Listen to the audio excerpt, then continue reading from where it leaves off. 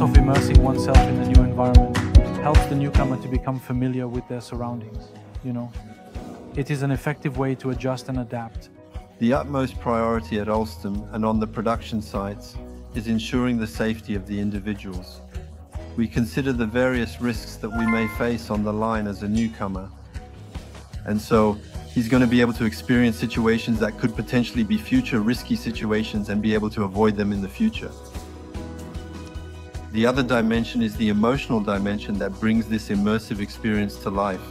So like when he's faced with these risky situations, he's going to have to react, you know? Hey, what are you up to? You are going to do me a favor by getting someone to assist you, right? You failed to look both ways prior to crossing the street and you were struck. I find it really, really immersive compared to PowerPoints or text.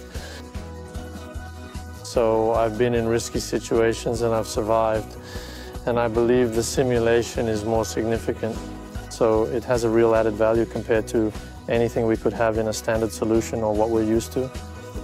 And we assume, and we hope anyway, that this dimension will enable him to enhance the integration of risk and avoid encountering difficulties in the future, thereby enabling us to maintain an extremely low accident rate, which is equal to 0.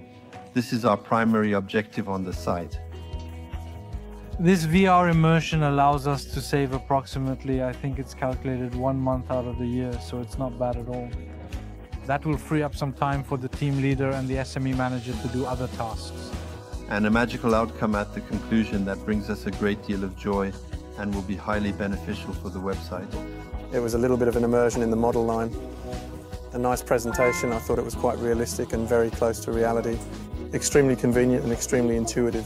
Currently, Alstom's primary strategy is to develop virtual reality campuses in all regions of the group as part of their expansion plan. And Taab wholeheartedly embraces this approach with equipment that is already readily available.